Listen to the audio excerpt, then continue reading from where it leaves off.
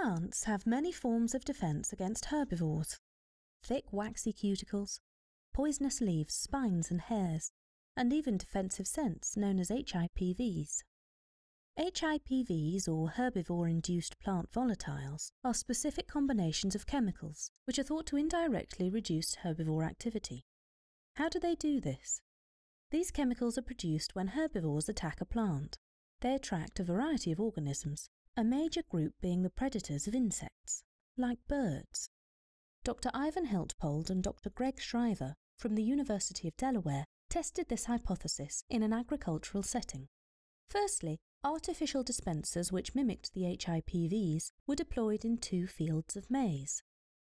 Clay caterpillars were then attached to the maize as decoy bait. The scientists measured the frequency and severity of bird attacks on the decoy caterpillars. The results were clear.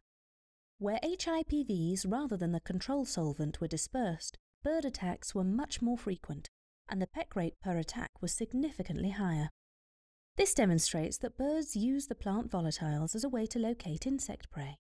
It also supports, for the first time in an agricultural setting, the importance of a sense of smell or olfactory response in birds, a topic that has many further applications. This work has important implications for agroecology. By providing habitat for birds, farmers can increase their numbers.